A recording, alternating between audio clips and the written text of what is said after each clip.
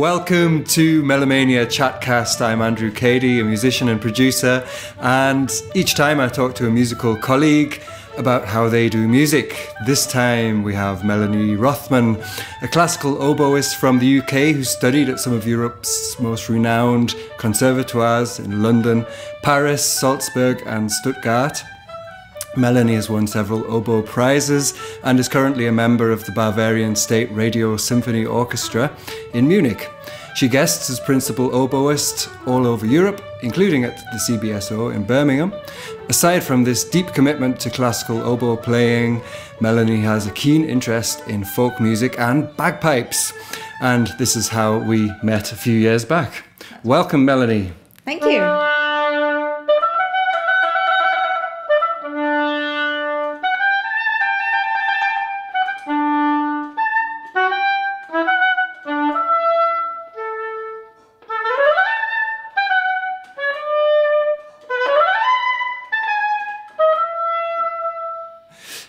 So just to start us off, a really easy question, well, easy for me to ask anyway.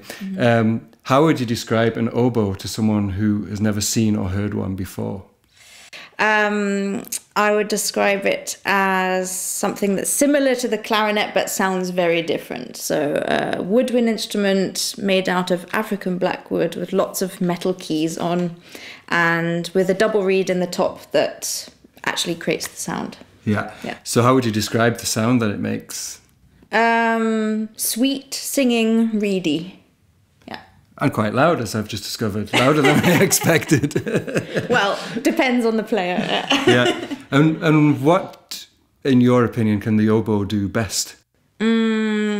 I think the oboe is great with expressiveness. So actually a lot of the orchestral repertoire, the oboe has many solos that are kind of plaintive or sort of for romantic scenes in operas, that kind of thing. Yeah. That's really its strength, yeah. Yeah. What's the most famous oboe piece someone who wasn't into classical music would maybe recognise? Probably the theme from Swan Lake by Tchaikovsky.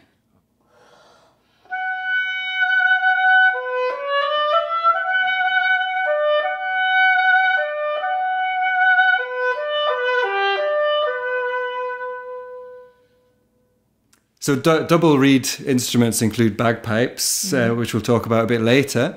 But you play mostly classical music. So was classical music around in the house as you were growing up, or how did that? No, not really. That's probably quite unusual, is it? Yeah, so I don't come from a musical family. Yeah. Well, I mean, there are musical people in my family, but they didn't grow up learning classical music or taking violin lessons or anything like that. So I kind of took to it quite late. I was about 10 or 11 years old. My parents had just moved me into another school. And I was one of the only girls, so it was a girls' school, who didn't play an instrument or couldn't read music. So, and I don't like feeling like I'm behind everyone else. So I thought, okay, I'll have to choose an instrument and have a go at that. But typically for me, I didn't want to play what everyone else played. So I picked the one that nobody played or only one person played. And that's how I came to the oboe. So I actually had very little knowledge about what it entailed. So it wasn't necessarily the instrument itself either. Was it something that you grew to love, or did you instantly connect with it as a sound as well?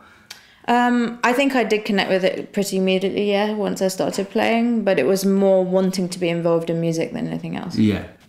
Committing to classical music as a job, which you obviously at some age decided you were going to do, is a big and intense journey. Yeah. What age were you when you decided this is what you wanted to do, and how would you say that journey differs from musicians in other genres like rock and pop, jazz or folk? I think I decided to do so probably already by the age of 12. So I think within a year of playing, I already decided that that's what I wanted to do. Yeah. I think mostly because I really enjoyed it, but also because I was good at it. And I felt like, okay, this is my, I don't know if I'd say this was my calling, but this is the thing that felt right to me. And I think the difference for the journey for classical musicians is perhaps that you have to start really early, because so much of it is focused on how virtuosic you are on your instrument, how well you play, you know, classical musicians study for a very long time. Even when they've started playing professionally or have jobs, they still study, because music is one of those things that, you know, you never stop in terms of interpretation, in terms of developing your technique. And because a lot of the instruments are just so hard to master, like the violin, then you just have to start really early and commit yourself to it and say, okay, every day I've got to play 3-4 hours of practice every day, and that's what you just have to stick to. So it's a really, really big commitment to make early on. So you have to be really sure about it, because it's also just a hard path to take. Yeah, it's not something you can just dabble in, is it? You're either doing it or you're not. Exactly. If it's your job, yeah. But so that would mean that you didn't know you wanted to be a professional musician before you started learning the oboe. It's something you realised within a year of starting up, which is probably quite unusual, is it? Yeah, I mean, I think I was probably one of the only kids at that age, you know, so 12 years old, who knew what they wanted to do. I mean, most people don't even know what they want to do when they're at GCSE A levels. You know, they have to decide which subjects to take so that they can get to university, and everybody's racking their brains like, well, what the hell am I going to do at university? Whereas for me, that was already done and dusted, and I'd had so many years of concentrating on the oboe, there was kind of no choice, actually. That was at least my feeling. I felt like I was kind of stuck with it. I wanted to be stuck with it, but yeah, I was just about to ask. I think I did that. I just made sure there were no other choices. I just like, and I'm afraid, everybody, I'm just going to have to be a musician, because I don't know about you, but I was always warned, probably well-meaningly, musician is a hard job to go into. If you want to be a professional musician in whatever genre, you're going to have to make a lot of sacrifices, and there'll be no job security, or very little job security a lot of the time, and it might not work out, and then what are you going to do? What's your plan B? But I think I secretly quite early worked out it's not a good idea to have a plan B, because people who have plan Bs usually end up doing the plan B. Did you? Yeah, I think you have to have a really high level of conviction in order to make it work, because it is that hard. And as I said, it's this massive commitment that you have to make early on. Yeah, I mean, there have definitely been times where I felt like things weren't going to work out at all, but kept persevering, and things have been working better. So that's the thing, you just never really know how things are going to turn. I mean, look at the pandemic, you know, that hit especially freelance musicians really, really terribly, but a lot of those people didn't give up. You included, so no plan B. Exactly, no plan B.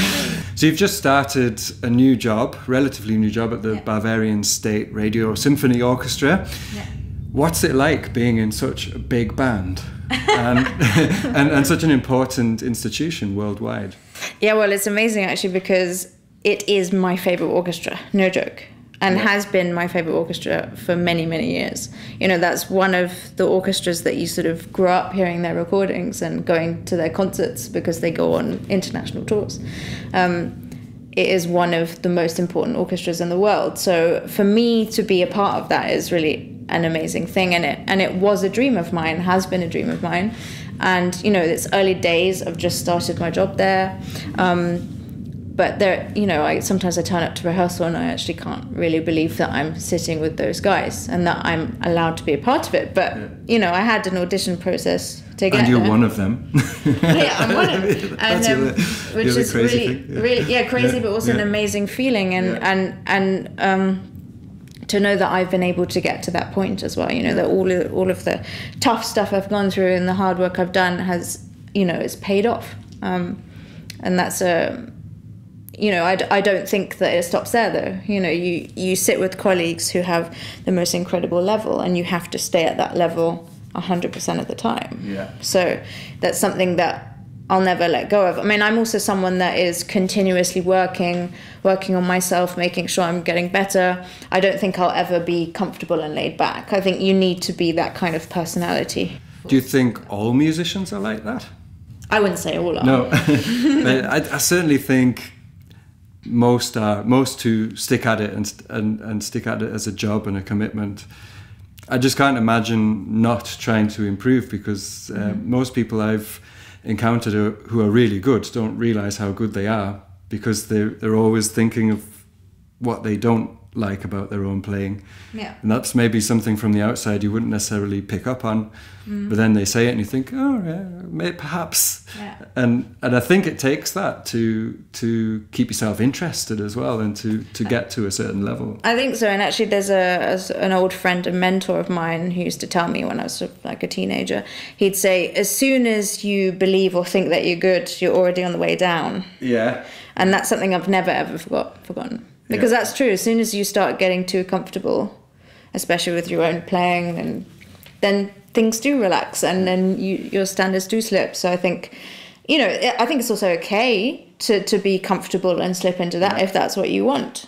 But for me, for example, my aim is to reach the highest quality possible of music making. Does that mean you never enjoy your own playing then? Or is it like a balance? For me personally, I have to try and have a balancing act between, in a performance situation, learning to forget the bits I'm not happy with in order to enjoy it enough to give a good performance. Yeah. I wouldn't say I enjoy my playing per se, but I would say I enjoy playing, and I enjoy making music with other people. That's kind of why I'm there. And of course I enjoy the performances I'm involved in. It's an amazing feeling. I think I wouldn't keep going back to it if it wasn't. And for me, the most important thing is having a sense of bringing something amazing to someone else. You've always got, it doesn't matter if it's 2 people sitting there in the public or if it's 2,000. Yeah.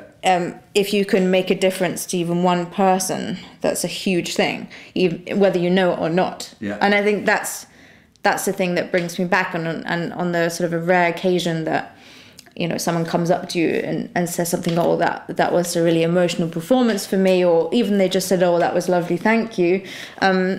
That's something that is extremely important for me, and I think is another thing that makes me come back to it. So that I wouldn't say it makes me feel gratified or something. It's more like, okay, I've managed to do something that's giving to someone else, and at the same time I've enjoyed playing a fantastic concert with great colleagues. Yeah. So what's that like? I mean, my performance experience is not as formal as a classical concert.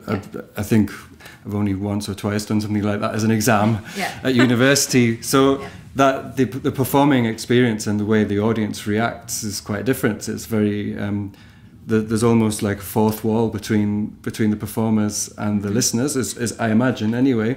Yeah. Whereas the kind of performance in folk music or types of music I've been involved in is more about speaking to the audience. That we do a lot of speaking and try and get reaction whoops or or get people to sing with the chorus. You don't see that so much in classical music. So how do you think you still get the same feeling while you're playing back from the audience of whether they're enjoying it or not, or do you find out at the end when they clap? Well, I mean, obviously the way things work with classical concerts, generally speaking, is a lot less interactive. Yeah. But I think it's also part of the job of the musician on stage to make that connection. You can't necessarily wait for the audience to come to you or their energy to come to you. It's more like, okay, I'm presenting this to these people, and how can I bring them in? At least that's the way that I feel. And of course, it's obvious at the end of the concert with the way they're clapping or reacting or standing up or whatever, how well it's been received. But I think you do receive some kind of energy from them, but it's really something you have to give out there first. It's not just going to come to you. Yeah, you do feel it as well, I think. You do. Yeah, you do. So I read on the website of your orchestra that Sir Simon Rattle is coming to be your conductor from 2023, next season. Yeah. So he's, like, for people who don't know, he's one of the big star conductors in this world at the moment. Yeah. What's it like to work with someone who has that kind of rock star status? I mean, these people are, like Sir Simon, are just incredible musicians first and foremost. When someone like that comes up and stands on the podium, you don't just think, oh, this is a great conductor, that's a great musician. And that is the big difference for me, at least. These kind of top conductors, they really, even though they're conducting and not playing an instrument, they're making music with you. They're going through the process with you. You don't feel like that person's doing their job and we're doing ours. It's more of, okay, this is a collective thing. You've being based in Germany now, also another German orchestra before that for a couple of years. Rothman, I introduced you as Rothman, but Rothman is a Germanic name, and you've grown up in the UK, but your family history is also connected very strongly to Germany. Yeah, that's right. It's a tricky question, but I think an interesting thing to get into, also connected to music. So do you want to explain how your family ended up in the UK? Yes, actually my grandmother was born in Berlin. Her parents, my great-grandparents, originally came from Poland. They moved over to Berlin for the textile trade. There are a lot of Jewish people working in the textile trade, and Berlin was one of the big centers of that. My great-grandfather was a furrier, so he was making fur coats, everything with fur. That's what they did in Prenzlauer Berg in Berlin until outbreak of the Second World War. Interestingly enough, my great-grandfather fought as a soldier for Germany in the First World War, but in the Second World War was persecuted because of his faith, because of being Jewish. My grandmother and her brother luckily managed to flee. They were given asylum in the UK with sort of friends of friends or friends of the family in the north of England, first of all. And later she moved down to London and made her life there and got married there too. And yeah, I mean, that's how my family ended up in the UK, at least that side of the family. And my grandmother actually made the decision never to go back to Germany again. Not because she didn't want to, but because at the time she felt that she wouldn't be welcome again. Okay. Yeah. So did you have any connection to Germany growing up, or of your kind of German heritage in any way? Or is this something you've discovered since coming here? Or have you even discovered or felt that? It's something that's come on much later. So we always had family friends in Germany that we'd come to visit when I was a child. So, you know, I got familiar in particular with sort of Odenwald region and Hessen, and which is interestingly where I ended up living in Germany when I first moved to Germany. I moved to Frankfurt. And that, I think that will always remain a very special area of Germany to me, even though now I've moved to Bavaria, so, which is another thing entirely. Yeah, I think it's something that I had to, I don't want to say come to terms with later on. I've never had a problem with moving to Germany. I've always enjoyed living here. And the musical climate here is frankly amazing. I mean, it's one of the best countries to be in for that. I'm here for a cultural purpose, which is the most powerful thing. Against racism, against persecution. I'm very pro-internationalist. Being a musician, that's one of the best ways to do that, I think, or the best symbol of it. Germany is a very different place now. It's a very, very different place now. So. Yeah, I imagine so. I mean, Germany's done an awful lot, more than, I think more than any country I'm aware of. Most countries at some point have persecuted someone or other. Yeah. And Germany have been very open and very direct about stamping that out and becoming a new and better place in that. So I hope that's been your experience of it. It has been, and I think that's actually something that attracts me to Germany. I mean, I came here for music, but that has been something that's been really impressive to me, actually, the way that's been approached. And what about German colleagues, German musicians? Is that a funny thing for them, an odd thing for them to come to terms with, or is it just never talked about or mentioned?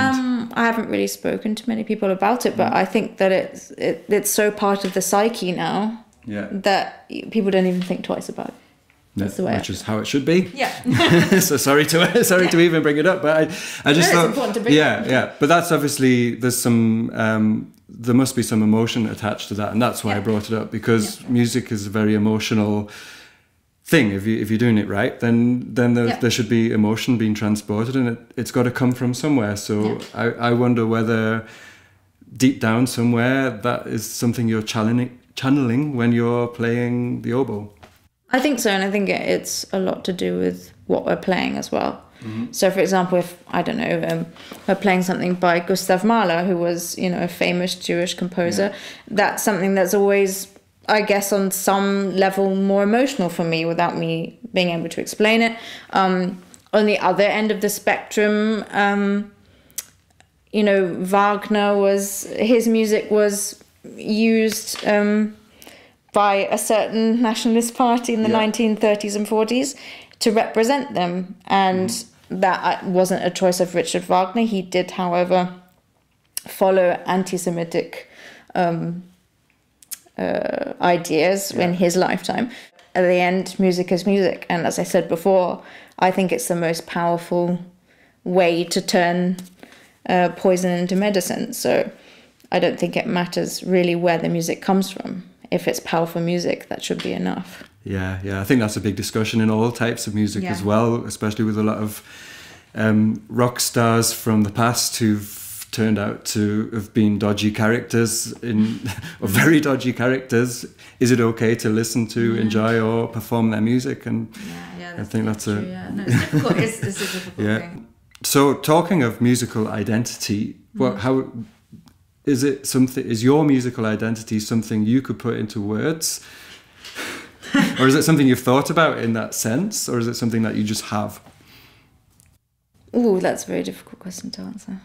I don't think I've ever consciously sat down and thought about what is my musical identity. No, I don't think so. I think that's something that has developed over time for me. I mean, having been someone who grew up in the UK, moved to France when I was 19, then to Austria, then to Germany. I've been all over the place.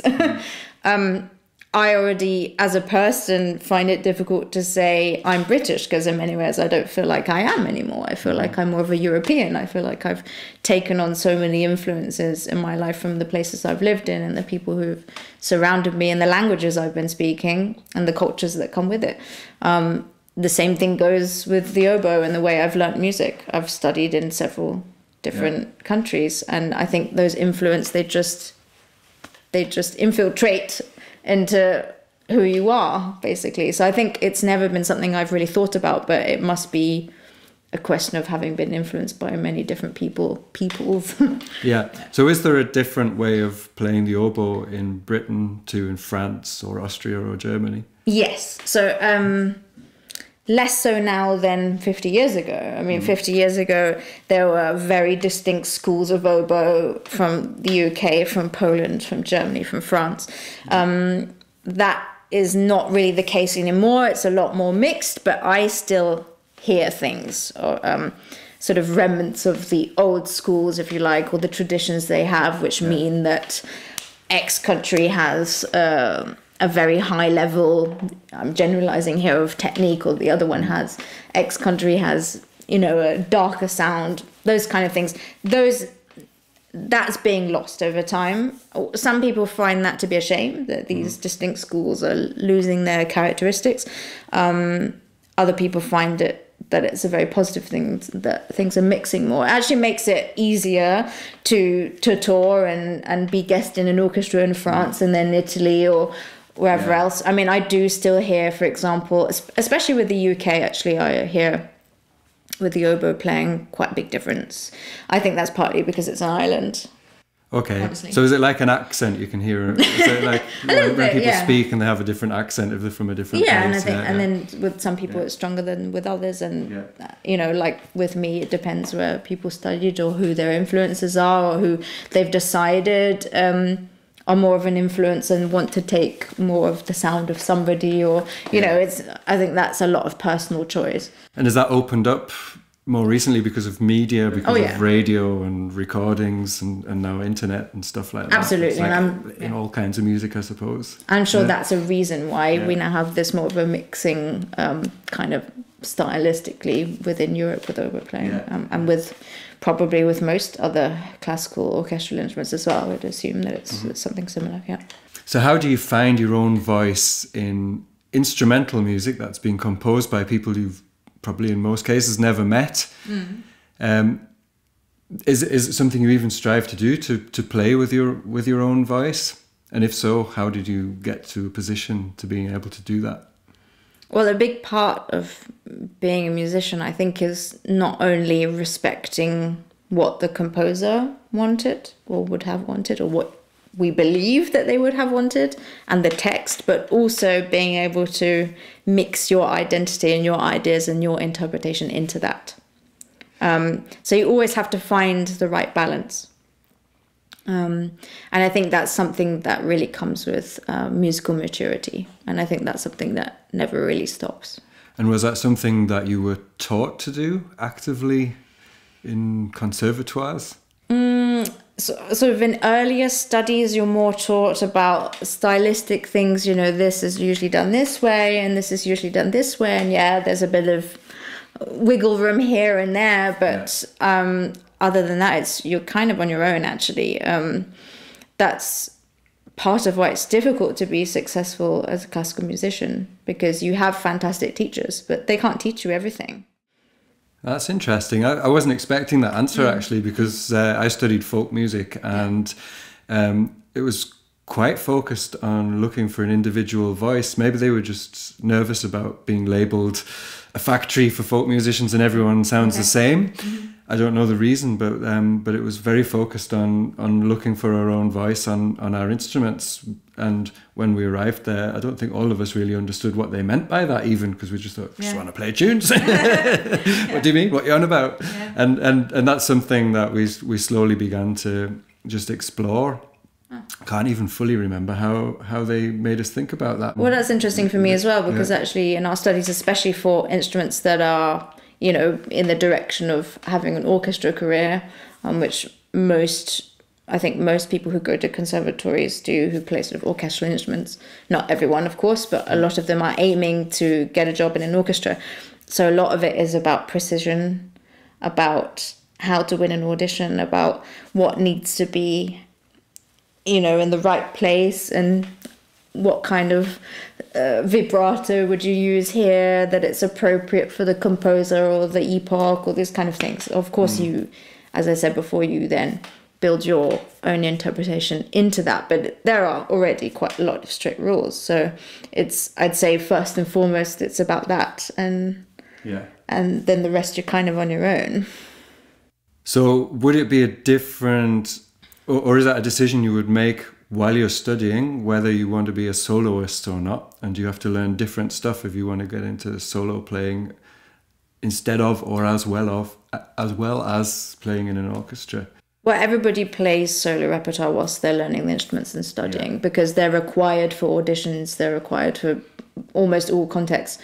Making the decision to be a soloist now, that's difficult, because only a tiny, tiny, tiny percentage of people will become soloists. And generally speaking, those people will be picked out at a very young age, or they go on to win a big international competition of high importance, and then through that they become soloists. Having said that, even for oboe players who've won first prize in a big international competition, that just cannot guarantee you a solo career in most cases, because we don't, as oboists, for example, we don't have enough repertoire to basically stand on your own 2 feet just as a soloist. That there's hardly anyone who's done that.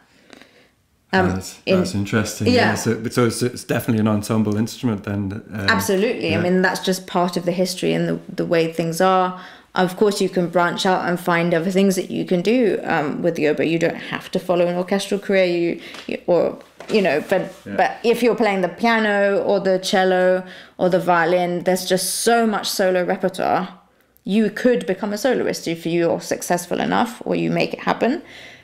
It's absolutely possible, but with some instruments like the oboe or the bassoon or even percussion instruments, that's much more difficult to do. Yeah. Why do you think that is in the case of the oboe? Is it because of how strenuous it is to play the instrument for a length of time?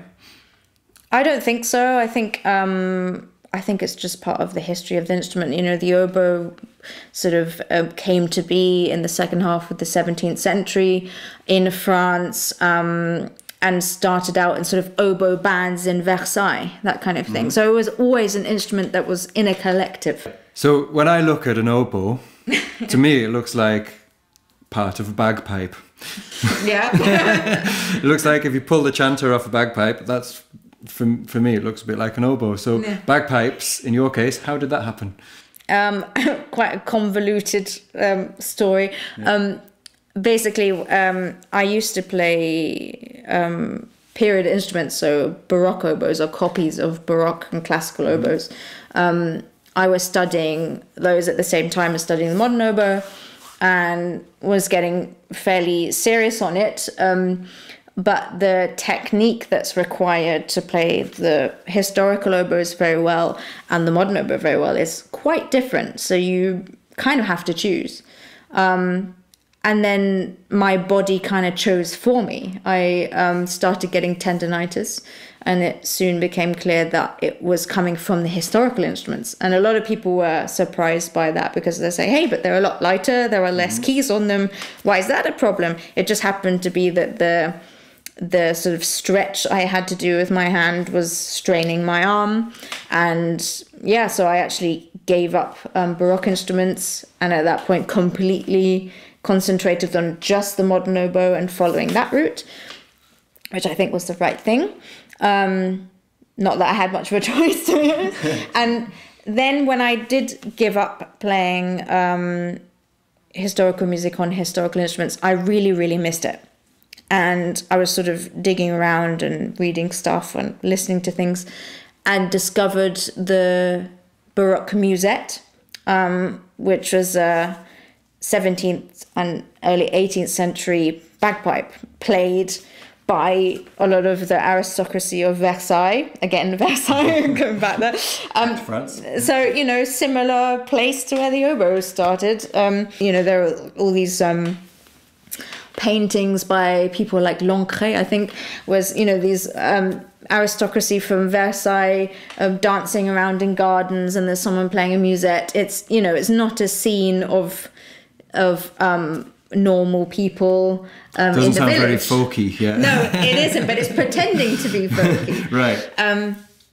And so I got really interested in the musette, and thought, actually, I think I could play that without injuring my arm, and I think I would enjoy that. And it's, you know, sort of similar-ish to the oboe, but not really. You know, it's playing different kind of music. So musette, do you pump the air into it? Yeah, you use bellows. So it's like the Northumbrian Pipes. I think they're even related, aren't they? The Northumbrian Pipes. They're kind of cousins in a way. Yeah. And that's how I discovered the Northumbrian Pipes. When I was reading up about the musette, I read up about this thing called the Northumbrian small pipes that had a very, very similar sort of instrumental technique with the closed fingering, with the use of the bellows. I thought, okay, I need to hear this thing.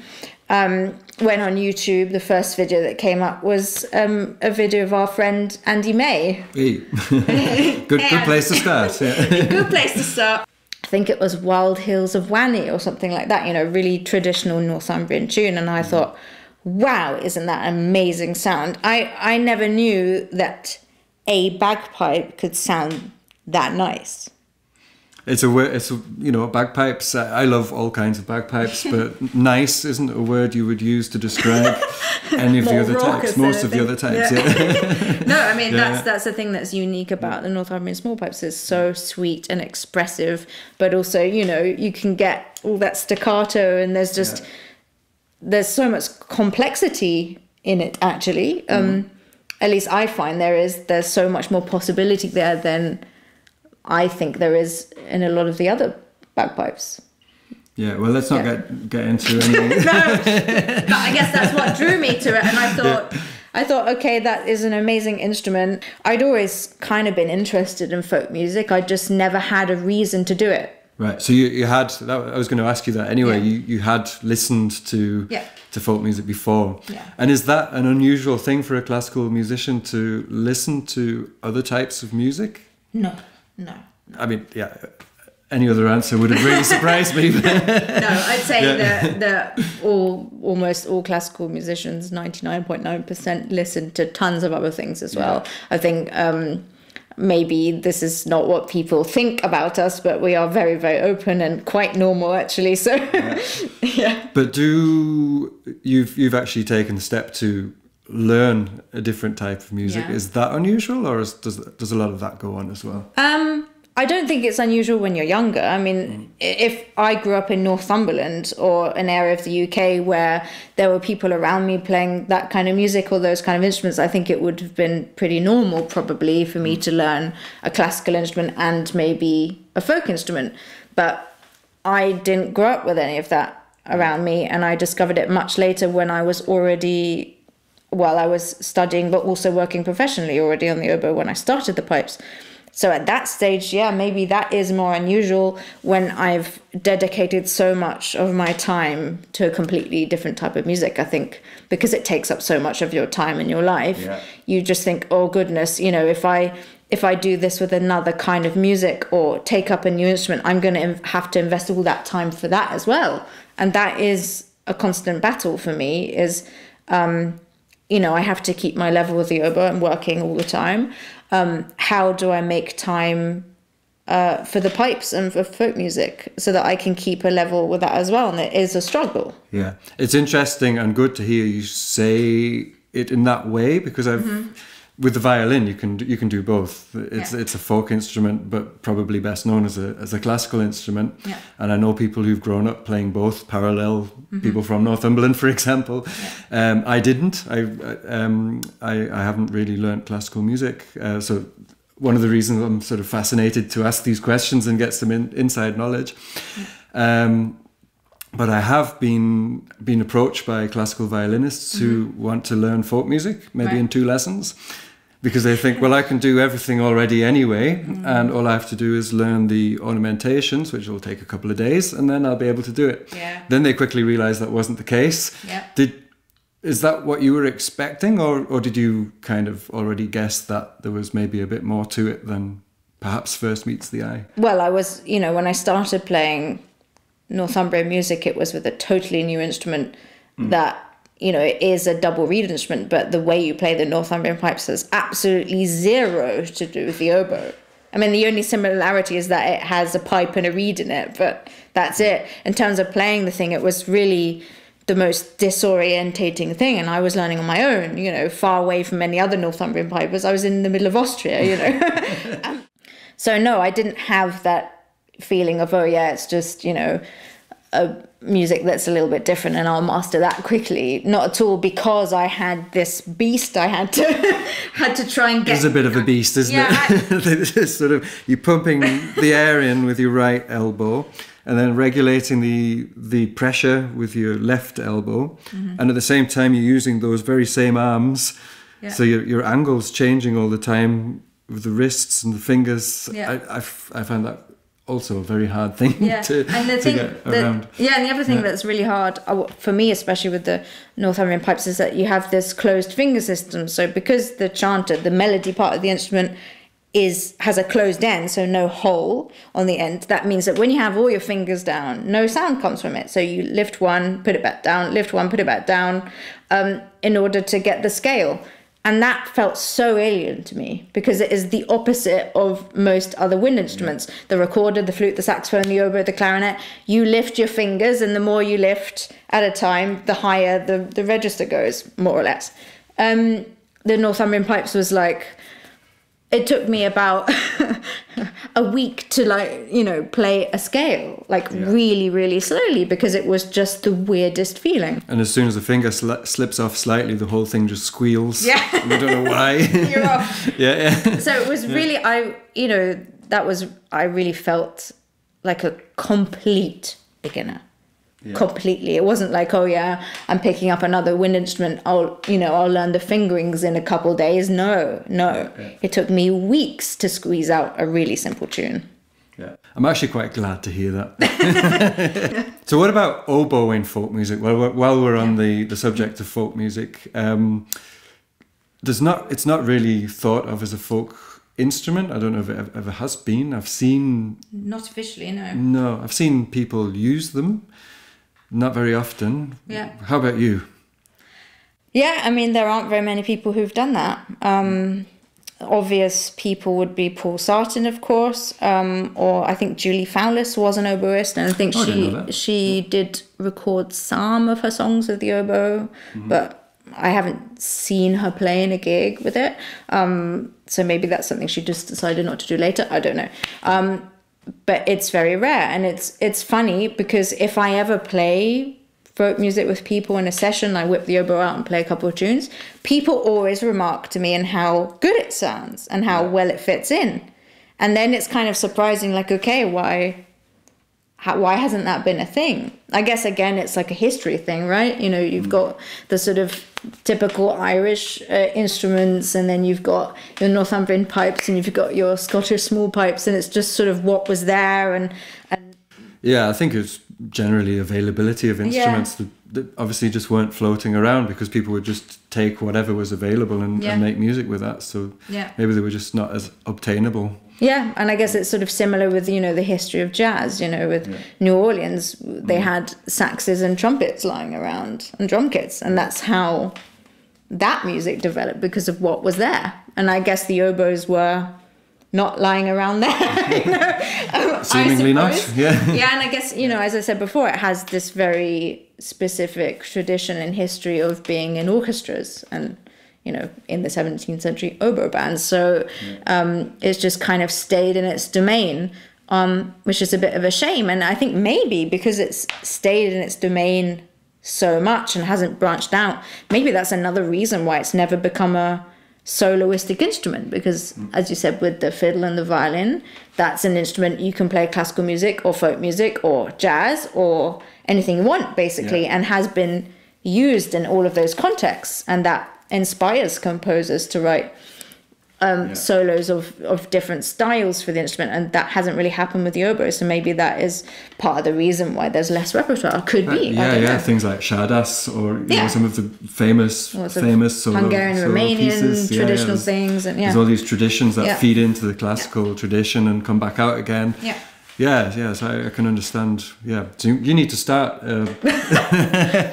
Well, I think an oboe folk tradition. Well, I think Paul Sartin did a brilliant job of that. I mean, he was, you know, the folk oboist, at least for me, anyway. And there's a big hole now. He unfortunately died fairly recently. And you were good friends, I think. Yeah, I was good friends with Paul. So big loss to many people. Yeah, he was a lovely guy. I only met him once, but like everybody who ever met him, just always says, what a lovely guy. Yeah, and what an impressive musician. Indeed. So oboe in folk music, is there any other kinds of music where oboes made some inroads? You don't really hear it in rock and pop very often. Well, I mean, there have been some famous songs that have had an oboe used in them. I know that Roxy Music in the 70s, they used the oboe quite a bit because one of their band members played. What's the song by Rod Stewart? This Handbags and Glad Rags or whatever it's called. That's got an oboe in. I think there was also a Sonny and Cher song. I've Got You, Babe, has oboe in. Exactly. And also Jennifer Juniper by Donovan has an oboe. So there are, you know, some good point, some actually, really, when you think about it. There are some really famous tunes that have an oboe Twist in My Sobriety. That's true. But I think they were literally just kind of, you know, brought in because whoever the songwriters were thought, that'd be a great colour to have. But, you know, it's not a sort of standard thing that you'd find in a pop band. Yeah, we need to branch out a bit more. But you know, it's not easy. It's not easy to branch out and start a new thing.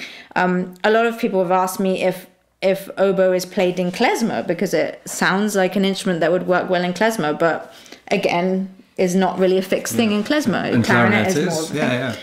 So classical musicians, professional classical musicians, are sort of held up as perfection in music. Just in sort of general society, it's a revered profession. And as we know from you now, there's a lot of work goes into even being allowed to do that job. Is it then hard not to look down on other types of musicians? Does that? I'm not accusing you of that at all, but is that something that you encounter amongst classical musicians, or are people just always appreciative of how people have created their types of music?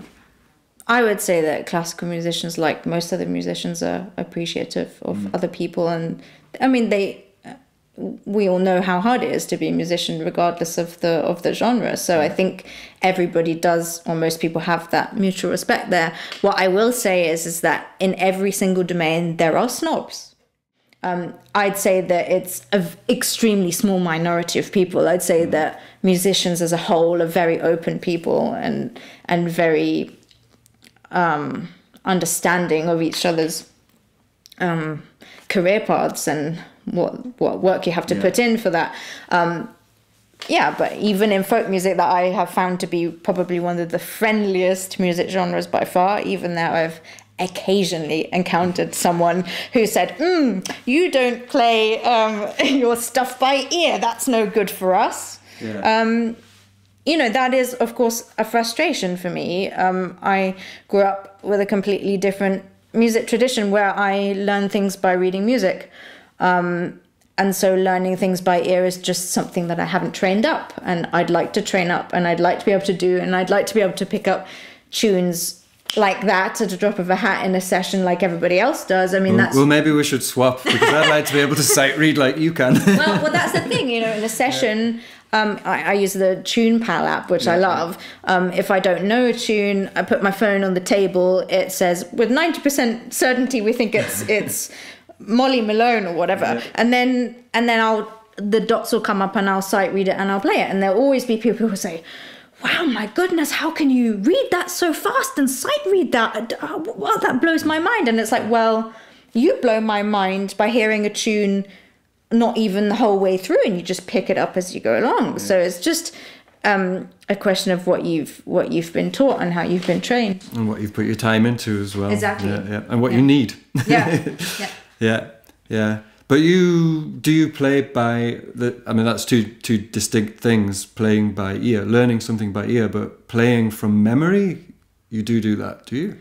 Yeah. That's a very common thing to do in classical music, especially if you're playing a solo concerto, standing in front of an orchestra, or playing a solo piece just on your own or with a piano or something. That is very common, yes. Mm-hmm. So I have played a lot of things from memory, but I don't learn them by ear. I learn the score and study that in detail, and then I will memorize later. Right. Now that sounds tricky to me, because if I can't sight read like you can, but I can read music. Yeah. So if I find a piece of music, or a tune, in my case usually, that I want to learn, and I'm getting it from the dots, it'll just disappear straight away. As soon as I've played it, it'll go in and out again. And the only way I can memorize it is because I'm used to playing by ear, is to record myself playing it on the phone, throw the music away, and then just go and wash the dishes listening to it until I've absorbed it. Yeah. And then try and hum it through, and then from having internalized it orally, then play it, and then it just comes out as I want it to. So if you're working from scores, and the classical music structure isn't as formulaic as folk tunes are, where you have 8 bars of that, it repeats, and then 8 bars of that. It can be very free-flowing and organic. So how on earth do you memorize all of that stuff? Well, I mean, generally speaking, you've studied the score for a long time in order to play it very well. So does that mean just looking at the dots? I mean, actually practicing it on the instrument, so, sort of physically learning it. So that's one thing. And of course, there will be technical passages that you've practiced 1,000 times over. So, they will be there in your system. But the thing is that because a lot of classical music is so complex and the pieces are very, very long, you can't rely on physical memory. Yeah. So if I have to memorize a complex piece of music that, say, it has a length of 45 minutes, I'm not going to rely on my physical memory, because something will go wrong in the context of a performance. I've had that happen. Mm-hmm. So you really need to also have a visual memory of the score. You need the physical memory, obviously. You need to be able to go away without the score and be able to sing it back, maybe even sing the note names, maybe even be able to write it out or play it back on the piano or on another instrument. Mm-hmm. There are many angles at which you can memorize it, and I think that is extremely important to do for memorizing. To use all of them? Yes, I mean, especially if it's particularly complex rhythmically or tonally, then yes, you really need to be able to do it from all those avenues. Otherwise, it's just not thorough enough, and then you'll get to a concert and then you'll have a memory lapse, and that is one of the scariest things. Mm-hmm. Yeah, so if you're playing a 45-minute piece from memory, then the powers of concentration that you've developed must be huge. So what advice would you give to anyone out there who's learning music, who plays music, who wants to develop those skills? How would you advise them to improve on concentration on stage in front of an audience? Well, it's like training up a muscle. You just have to keep doing it, keep training it up every day, a little thing, adding on. I think it's really the only way to do it. There's no shortcut. So how would you practice that? Because if you're on your own, if you make a mistake or forget something, you can just start again. Yeah. But that's not really practicing concentration, is it? Because you or is it? I don't know. Well, I would say it wouldn't be for me. Well, I would actually say that an important thing to do is to make those mistakes and make sure you recover from it and continue, because that is a skill that you need to develop, because those things will always happen. So it's a lot more about the recovery and how your brain deals with that, and how you won't get distracted by that and get out of it, of the concentration, as you like. So that's, I guess, why we do a lot of running through of stuff in front of people and putting yourself under pressure. It's so that you learn to recover from those things, and then eventually you've made so many mistakes that you won't make again, because you think, there's that place and I have to make sure that doesn't happen, and the second time that tune comes around, there's that bar that's different. And so you've got a map in your head of the dangers. Here be dragons and all that kind of stuff. Yeah. I suppose that's how I do it, just on a smaller scale, because and the thing with traditional music is if you have a complete memory lapse, it comes back round again in about 8 bars time. The only worry you have to have is not to freak yourself out about making the mistake and make it again when it comes round again. At least you can hook yourself back in if you're playing with other people. But playing solo, if you drop out, then then there's silence, and you've got to deal with that. I don't know if you've done any like true solo playing with no accompaniment. But that's probably the most scary thing. You end up improvising in the end. And finding your way back in. And you've also played modern classical music. Yes, a lot of it. Where I'm just assuming some of the pieces didn't even have what you would normally call a tune. So how do you memorize that stuff? Well, I mean, also I would say that kind of music, especially if it's, very atonal or includes a lot of special techniques or very specific rhythm, you really just have to take it apart. I wouldn't work on a piece of contemporary classical music in the same way I would a piece by Beethoven. I just wouldn't. So you've done competitions, of course. It's part of the part of the journey. And competitions exist in folk music as well, but less so in other genres. And for me, my feeling, competitions and also exams, having studied music as well, was always a hard thing to get my head around in something that's actually an art form. What's your take on art versus competitiveness?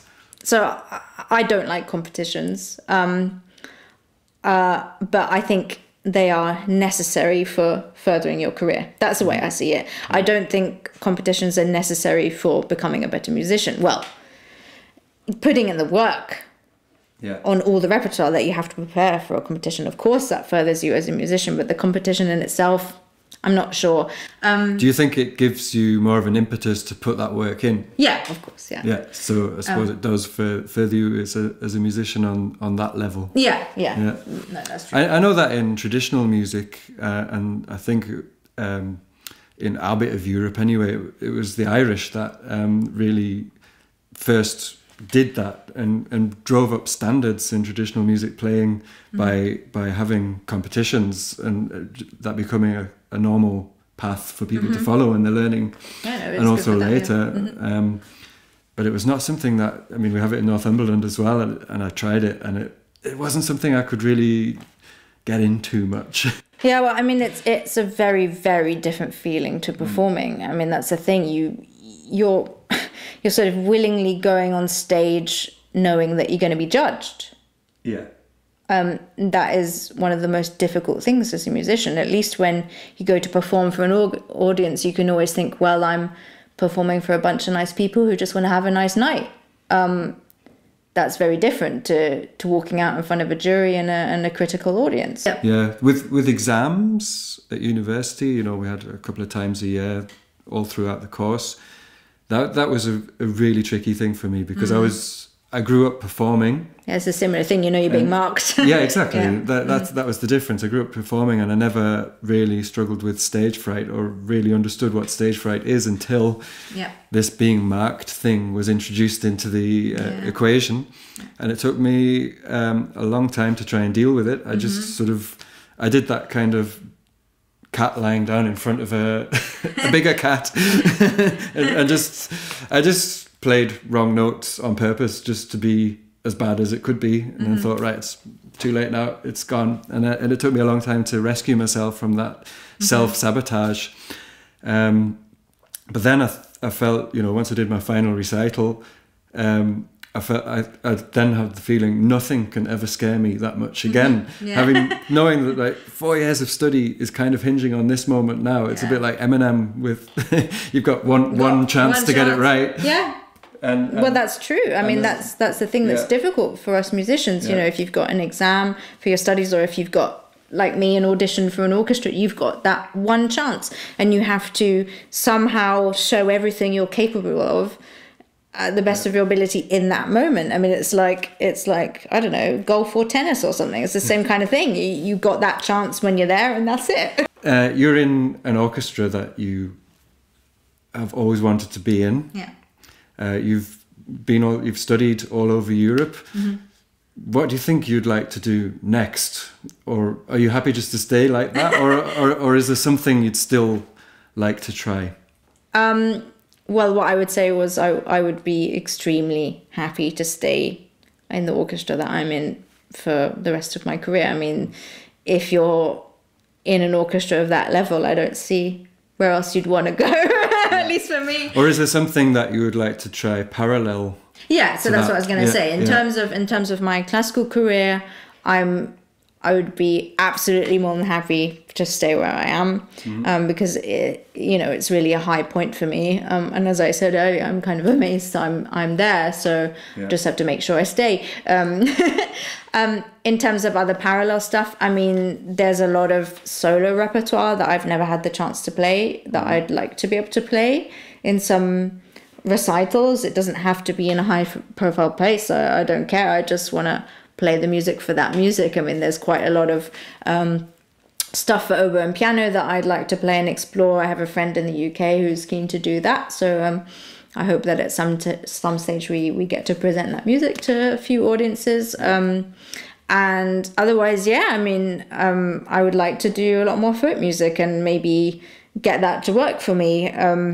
It's a challenge of finding the time to do so, but I would really like to be able to do that at some point. Yeah. Well, let's give that a shot. Yeah. So we'll move some microphones and we'll be back with you for some oboe and fiddle folk tunes, because I can't play classical music, so Melanie's going to play some folk music with me. And thanks very much for a really interesting and engaging chat, and good luck. I think you're on tour in Spain next with the orchestra. Yeah, we're leaving in a few days to Spain. Yeah, well, good luck with that. Thank you. And Melanie has a YouTube channel as well, so make sure you subscribe to that as well, and then you get to see what she's up to with oboe and piano and maybe some other stuff too. Yeah.